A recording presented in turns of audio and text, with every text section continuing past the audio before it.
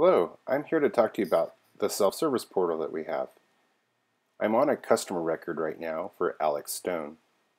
You'll see that there is a self-service link over here on the far right.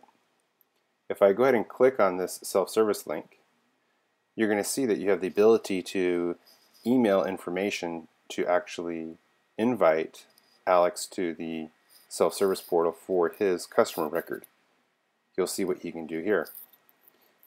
So once you've invited him, if you want to see what he's going to experience, you can go ahead and click on the link over here, which will take you to your self-service portal. Here I'm actually logged in as Alex. You can see I'm logged in as Alex Stone up here. We're going to show him all of his jobs that he's had with you for history. He can filter and show just the jobs that are in progress, which means that it has a scheduled on date of right now or in the history, in the past, and has not been completed yet. That way he can kind of see what's going on. Future, he can see any future appointments that you have, and he can also see all of his completed invoices that he's done with you already.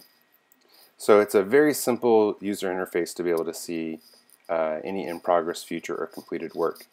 He can also schedule new work. Here they can request a job, or they can request you to come out and give an estimate. What they'll simply do is type in need estimate on new sewer line. So here it says we try to honor all appointment requests, however we may contact you for additional appointment times. So right now there is no date and time here selected based on the settings that you have set up on this account. You can also open up them to be able to schedule their own work, which I'll show you how. So they click on create work order, and this is what has been sent. So now when you log into your account, you will see on Alex, if I click here on Alex and go to sales, you will see that they need an estimate on new sewer line. So it's unscheduled because he didn't schedule it. Now if you wanted to actually allow them to schedule their own work, you can click on the link here to manage it. And you will see here allow users to select schedule time. If I click on that checkbox, click update.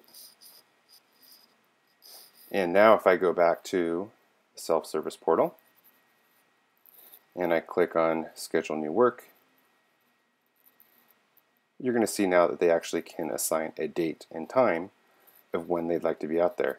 They can also check here if they are flexible with a schedule, in which if that's the case, then you will see that it's not been scheduled.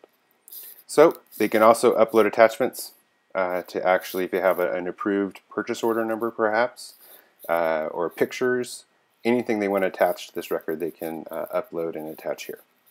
Anyway, I hope that's been helpful for you. This is our self-service portal.